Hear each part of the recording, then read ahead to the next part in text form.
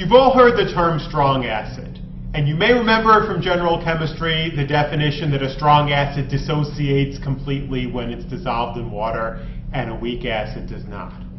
However, what do we mean quantitatively when we talk about a strong acid or a weak acid? That's the subject of this lesson, where we discuss acid strength and specifically the definition of pKa, and we will look at a pKa scale. Using a pKa table, which will be on the next slide, is one of the most important things that you have to be able to do in organic chemistry. So let's get down to business. We will be doing some simple calculations here, simple calculations, but these are completely different from those that you did in general chemistry. A typical acid-base problem in general chemistry was calculate the pH of a solution that's 1 molar in acetic acid, right? Or calculate the pH of a buffer solution or something like that. We don't care about pHs in this course. For the most part, pHs exist in aqueous solution, and as we've already discovered, organic chemistry doesn't usually happen in water. What we care about a lot, rather than pH, are pKa's. So let's review, what is a pKa? Well, recall that ionization of an acid is an equilibrium process, right? If we have an acid HA and, simplest case is to dissolve it in water, so HA reacting with H2O is in equilibrium with H3O plus and A minus. And the equilibrium constant for this reaction, remember when you're writing an equilibrium constant expression, you take concentration of products and put it over concentration of reactants. So it's concentration of H3O plus, concentration of A minus, over concentration of HA and concentration of H2O. However, the concentration of H2O is 55 molar. That's what it means to be water. And that is generally going to be much, much larger than the concentration of any acid. So pulling out we can pull out the concentration of H2O and call it a constant. So then we can get a similar expression called the Ka expression, which simply has concentration of H plus, concentration of A minus over the concentration of HA. Now, the magnitude of Ka ranges between 10 to the 12th on the high end and 10 to the negative 50th on the low end for compounds relevant to organic chemistry. This is just a huge range. So what we do is we define the pKa as negative log of the Ka. P is the chemist's abbreviation for negative log. And that way we have numbers that are more convenient, numbers between negative 12 and 50. So when we're referring to the pKa of something, we just say its pKa is 9, rather than its Ka is 10 to the negative 9th. Okay, so let's look at an example of this.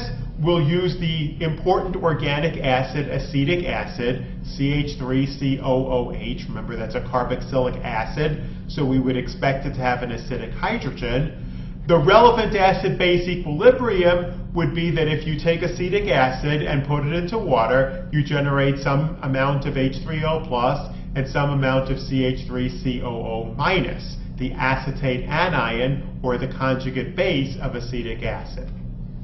Well, the Ka for this expression is 1.8 times 10 to the negative 5th. Acetic acid is a weak acid. It does not want to undergo ionization completely. It only undergoes ionization to a small degree.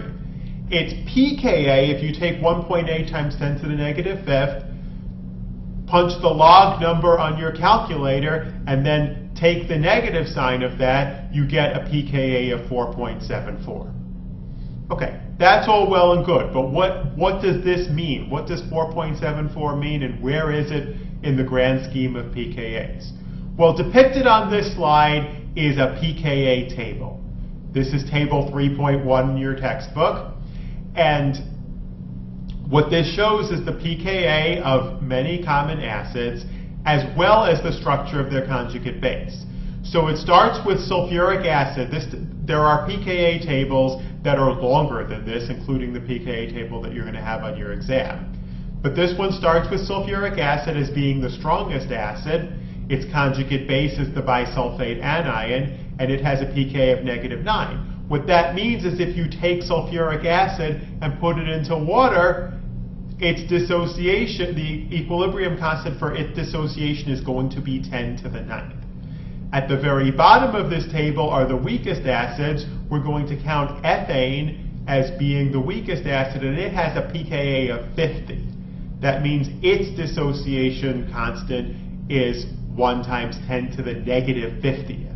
A really, really, really tiny number. Okay, so as you can see from looking at this table and the notation on it, the stronger the acid at the top of the table, the lower or more negative the pKa. pHs in general chemistry can only range from 0 to 14. A common mistake that students make is to think that pKa's can only range between 0 to 14. That's not true. pKa's can be higher than 14, and pKa's can also be negative. In fact, any strong acid from general chemistry, any acid that will dissociate completely, have a equilibrium constant greater than 1 for dissociation, by definition is going to have a negative pKa. Okay, so those will include things like HCl and H3O+. So note that there are 2 acid-base equilibria involving water on this table.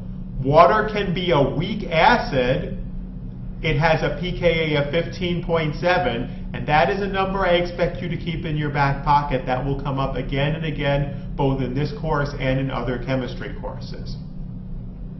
Water is a weak acid. It's in equilibrium with OH-, but water is also a weak base, in which case it's in equilibrium with H3O+, and the pKa of H3O+ is negative 1.74.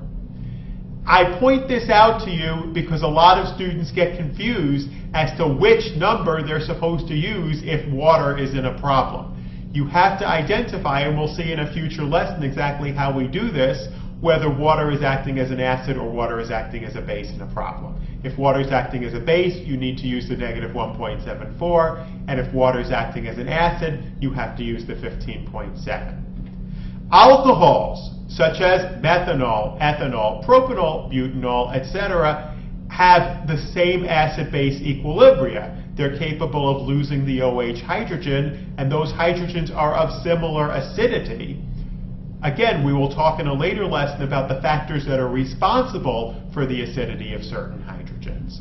So if they have the same acidity, they'll have about the same pKa. And you can see that ethanol on your pKa table has a pKa of 16. Is methanol on your pKa table? No. Not every compound that you will encounter is on your pKa table. But if water has a pKa of 16 and ethanol has a pKa of 16, guess what methanol's pKa is going to be? 16 also. Okay? And then, again, you can have alcohols such as methanol and ethanol acting as bases, just like water can act as a base, and the pKa of protonated methanol or ethanol is completely analogous to that of H3O+, and it's about negative 2. One more important equilibrium that's not on the table from the book is that of NH4+, ammonium ion, being in equilibrium with H+ plus NH3. And the pKa of this is 9.2. So ammonia and other amines also have 2 acid-base equilibria, just like water does. So they're either moderately strong bases, the pKa for NH4+ is 9.2, or very weak acids. Look further down on that table. NH3 can act as an acid to lose a proton and give NH2-. That pKa is 38. The equilibrium constant is 10 to the negative 38. It really doesn't want to happen. NH2- is a very strong base. And also note on the table the strongest acids are at the top and the weakest conjugate bases are at the top. The weakest acids are at the bottom, and weak acids have strong conjugate bases. So NH2, being the conjugate base of a very weak acid, is a very strong base. But 38 is still not 50. ammonia is still 10 to the 12th times more acidic than ethane is. And that becomes important as we move forward in organic chemistry. So even though some of these pKa's are very high, meaning that the amount dissociated is very low, there are still differences between them, and those differences are relevant to the way these molecules react. Finally, there are a number of weak acids, so things at the bottom half of this table, mostly where the acidic hydrogen is bound to carbon. Okay, we've got 1 at 9.0, the hydrogen on a carbon between two carbonyls. We've got another one at 19, the hydrogen on a carbon next to one carbonyl. At 25 is the hydrogen on an alkyne. At 44 is the hydrogen on an alkene. And at 50 is the hydrogen on an alkane.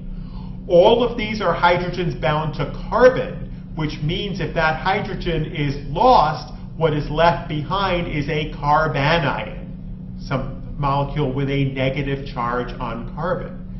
These are going to turn out to be important in organic chemistry, and we're going to come back and look at these more systematically in a later lesson also.